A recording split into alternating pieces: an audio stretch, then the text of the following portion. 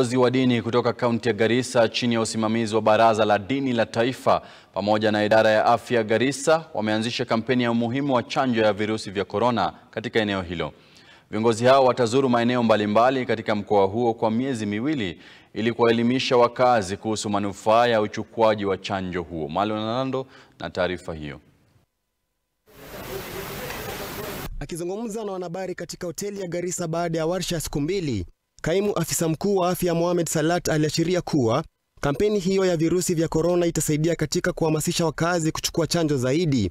Alisema kuwa hadi sasa kaunti ya Garissa imerekodi 14% ya idadi ya watu waliopokea chanjo ya korona nchini tangu zoezi hilo kuanza mnamo Machi mwaka 2020. Our coverage in COVID is very low among the other counties.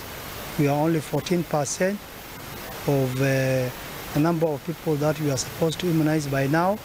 So we have deliberated on how to increase our coverages. Salat alidhibitisha kuwa licha ya huduma za afya kuendelea kuwapokea wagonjwa walioathirika kutokana na virusi vya korona, asilimia kubwa ya wakazi wa Garissa bado wanashikilia kuwa virusi hivyo havipo. COVID is still with us. We are not out of the woods.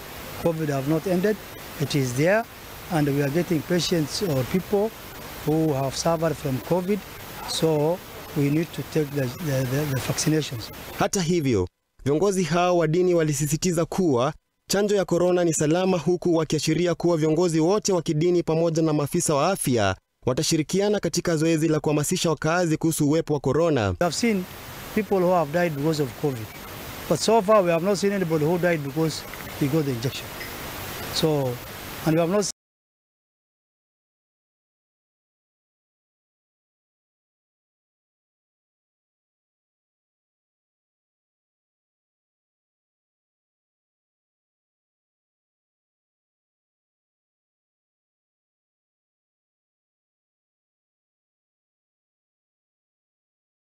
Na kwingineko, viongozi wa kidini kutoka kaunti ya Narok wakiongozwa na askofu mkuu